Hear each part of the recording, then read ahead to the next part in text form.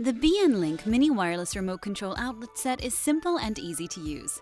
Turn 5 devices on and off from up to 100 feet away with the included remote. The remote signal can go through walls, windows, or doors. Use it to turn on lamps, holiday displays, and so much more. Aside from the remote control, each outlet also has a separate on-off button on each outlet. Let's get started on setup. First, install the included 12-volt 23A battery in the remote control's battery compartment. Make sure the battery is facing the right way. Plug each outlet into a socket and plug a device into each socket.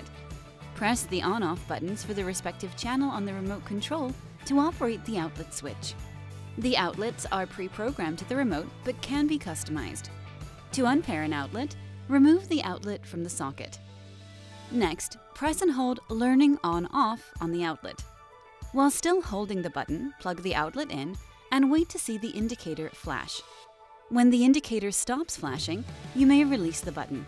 The reset is now complete. The outlet is now unpaired and you can program the outlet. To program the outlet, unplug the outlet, then plug it back in.